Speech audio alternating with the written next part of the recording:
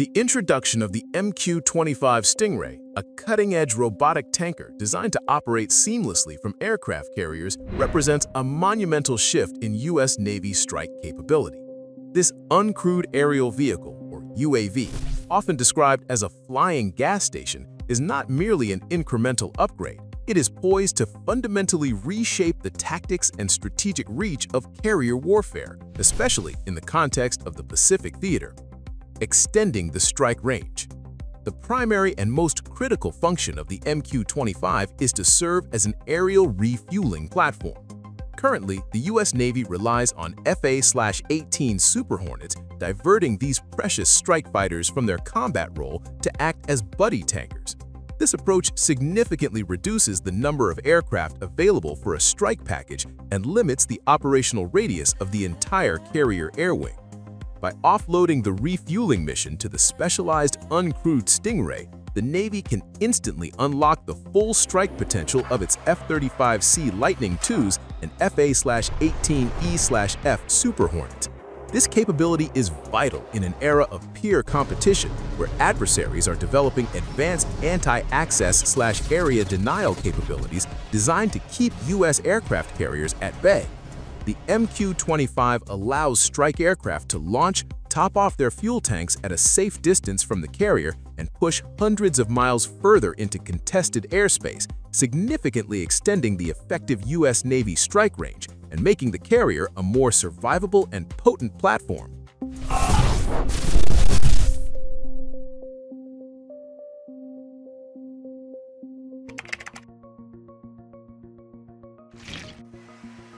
The Pacific Ocean is a deceptive adversary.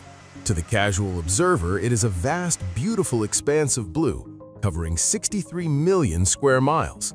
But to a naval strategist, the Pacific is a tyrant. It is a theater of war defined by a single, crushing variable: the tyranny of distance.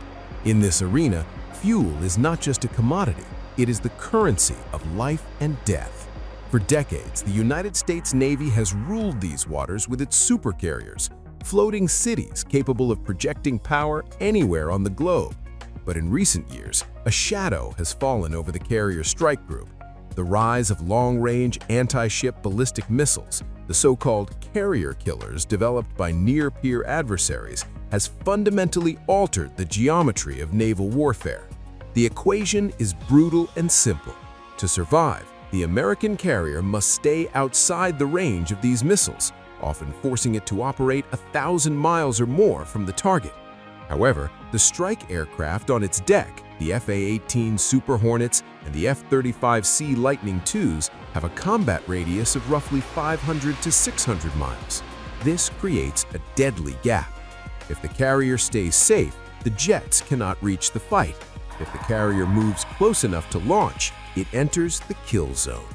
For years, the Pentagon has wrestled with this strategic checkmate. But now, on the windswept decks of the newest Ford-class carriers, a solution is taxiing to the catapult. It has no canopy, it has no seat, it has no pilot. It is a strange, alien shape, a cranked kite wing that looks like a slice of the future carved from composite materials. This is the MQ-25 Stingray. It is the world's first operational carrier-based unmanned aircraft, and while it carries no bombs and fires no missiles, it might just be the most lethal addition to the fleet in half a century.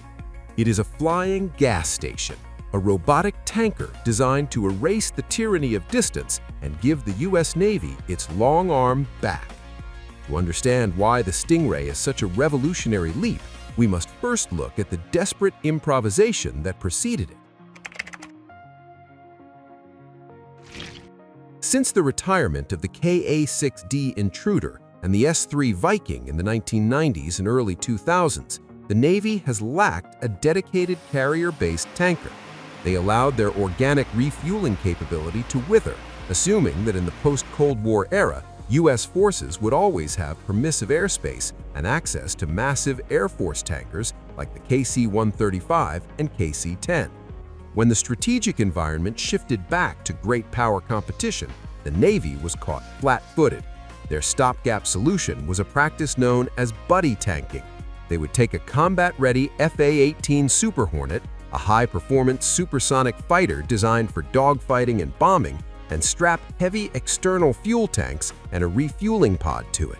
Instead of fighting, this Rhino would launch, transfer its fuel to another Hornet, and then land.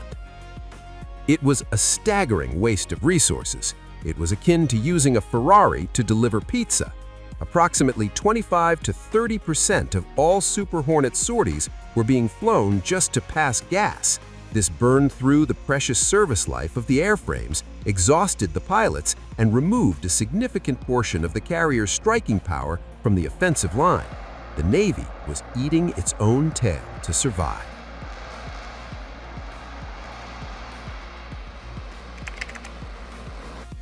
Enter the MQ-25. The Stingray is the answer to the Super Hornet tax. Built by Boeing, it is a machine designed with a singular, unglamorous, yet vital purpose: to carry 15,000 pounds of fuel a distance of 500 nautical miles, loiter, and offload it to waiting fighters. By taking over the tanking mission, it instantly frees up the Super Hornets to go back to being fighters. But more importantly, it nearly doubles the striking range of the carrier air wing. Visually, the MQ-25 is jarring to those accustomed to the sharp, aggressive lines of fighter jets. It is a thick, robust wing body design. The air intake is located on top of the fuselage, shielded from radar waves from below, a design choice that hints at its survivability. While the Navy has shied away from calling it a stealth aircraft in the same breath as the B-21 Raider, the Stingray possesses significant low observable characteristics. Its shape is smooth, its engine is buried, and its radar cross-section is minimized. This stealth light capability is crucial. A traditional Air Force tanker like the KC-46 Pegasus is a modified Boeing 767 airliner. It is massive, distinct on radar, and utterly defenseless. In a high-intensity conflict in the Pacific, giant tankers cannot get anywhere near the front lines. They would be shot down immediately by long-range air-to-air missiles. The MQ-25, however, can push forward. It can accompany the strike package of F-35C's Lightning IIs deep into contested airspace, lurking in the gray zones where a 767 would perish. It brings the fuel to the fight. Imagine the choreography on the flight deck, a ballet of chaos that has remained largely unchanged since World War II, now interrupted by automation. The yellow shirts, the aircraft handlers, are used to making eye contact with a pilot. They use hand signals to direct the aircraft onto the catapult. With the Stingray, there is no one to look at. Instead, the deck operators use a handheld deck control device, a ruggedized tablet that allows them to steer the drone on the tarmac. The MQ-25 obeys electronic commands, taxiing with precise, algorithmic movements. It aligns itself with the catapult shuttle. The blast deflector raises. There is no thumbs up from the cockpit, only a data stream confirming systems are green. The steam, or electromagnetic energy on the Ford class, builds, and the Stingray is punched into the sky. Once airborne, the drone enters its element. It is autonomous, but not independent. It follows a mission plan, navigating via satellite and inertial guidance. It climbs to the rendezvous point, orbiting in a silent, unwavering track. High above the Philippine Sea, a flight of 4 F-35C's Lightning IIs approaches. They have launched from the carrier 600 miles back. Without the Stingray, they would be at their bingo fuse state, forced to turn around and head home. But today, they have a lifeline. The lead F-35 pilot spots the drone on his radar, and then visually, the Stingray extends a hose and drogue refueling pod from its wing. The interaction is a marvel of human-machine teaming. The drone maintains a perfectly stable airspeed and altitude, unaffected by boredom or fatigue. It calculates the turbulence and holds the basket steady. The human pilot nudges the stealth fighter forward, engaging the probe into the basket. Fuel flows. In minutes, the F-35s are topped off. They now have the range to push another 400 miles, strike a hardened target deep inland, and return to the carrier. The MQ-25 has effectively turned the ocean into a runway extension. This capability fundamentally breaks the A2AD strategy of adversaries. If a Chinese DF-21 missile has a range of 1,000 miles and the U.S. Navy can launch strikes from 1,200 miles away thanks to the Stingray, the missile battery is rendered useless. The carrier can stay in the sanctuary of the deep ocean, invisible and untouchable, while its air wing dismantles the enemy's defenses. But the MQ-25 is more than just a flying gas can. It represents a paradigm shift in how the Navy views unmanned systems. For years, the debate raged over the soul of naval aviation. Traditionalists argued that the complex, high-stakes environment of carrier operations required a human in the loop. They pointed to the unpredictability of landing on a pitching deck at night in a storm. How could a robot handle that? The Stingray proves that not only can a robot handle it, but it might also handle it better. The MQ-25 utilizes the JPALS, Joint Precision Approach and Landing System, and advanced algorithms to land. It doesn't guess, it calculates. It communicates with the ship hundreds of times per second, adjusting its throttle and control surfaces to match the heave and roll of the deck with mathematical perfection. It doesn't get the shakes after a long mission. It doesn't suffer from vertigo. It just lands. This success opens the door for the future. The MQ-25 is the icebreaker. Once the fleet gets comfortable with a robot taking up deck space, launching and landing alongside manned jets, the evolution will accelerate. The Navy is already eyeing secondary roles for the Stingray. The airframe has hardpoints. It has space for sensors, while its primary job is tanking. A drone that is loitering near the battle space is a perfect platform for ISR, intelligence, surveillance, and reconnaissance. The Stingray could act as a communications relay, bouncing data between F-35s, which use a stealthy data link, and the carrier group, keeping the fleet connected without breaking radio silence. There is also the potential for kinetic power. While currently unarmed, the design could theoretically carry small standoff missiles or electronic warfare pods. A future variant could launch alongside the fighters, refuel them, and then peel off to jam enemy radars or drop sonobuoys to hunt submarines. The modularity of the design means the Stingray is a blank canvas for the Navy's imagination.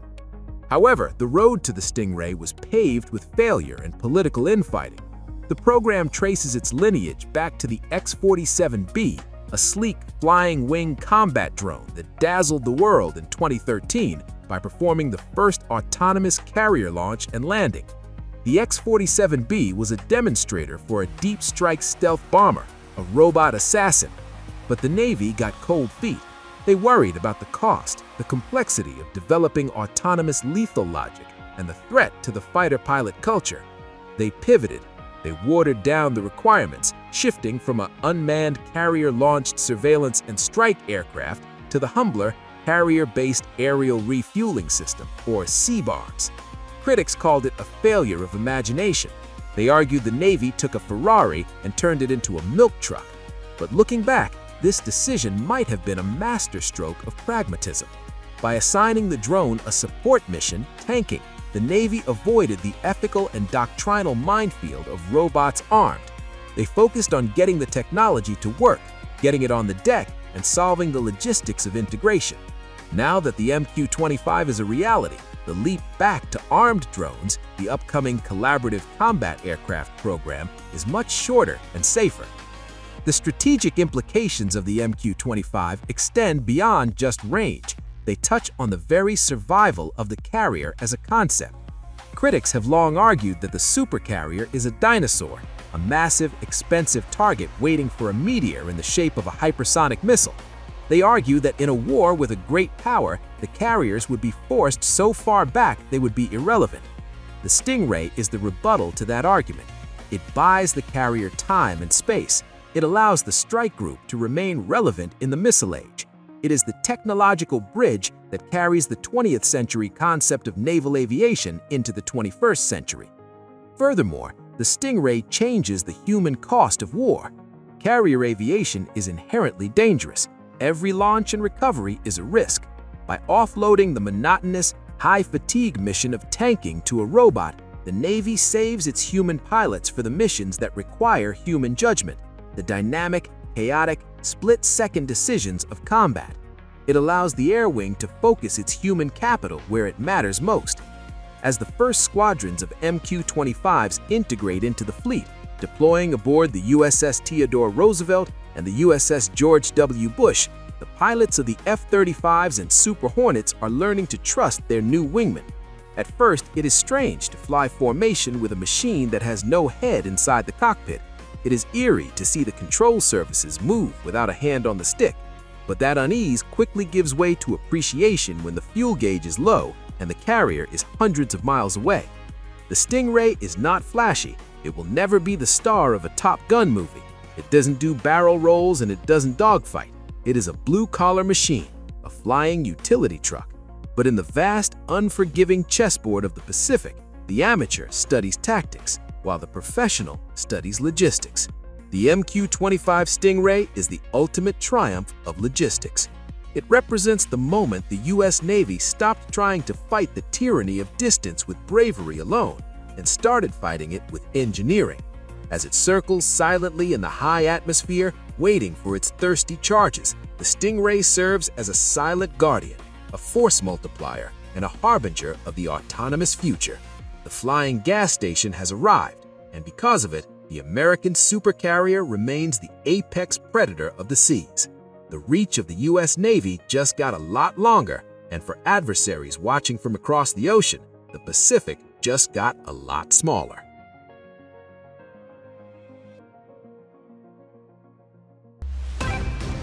Enjoyed the episode? Like and subscribe to Military Forces. For more in-depth content, your support helps us create more.